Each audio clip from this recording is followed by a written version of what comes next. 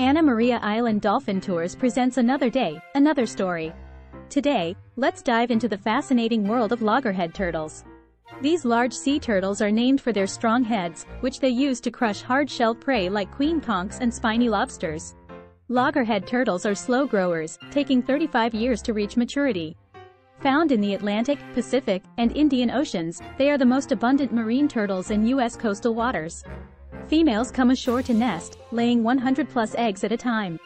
The hatchlings make a dash for the water after emerging from the nest. Juvenile loggerheads spend 7 to 12 years in the open ocean, foraging near floating seaweeds. They may cross oceans several times during these lost years. Despite their oceanic journeys, they return to the beach where they hatched to nest. However, these remarkable turtles face numerous threats. Coastal development, nest destruction, and historical egg harvesting have impacted their population.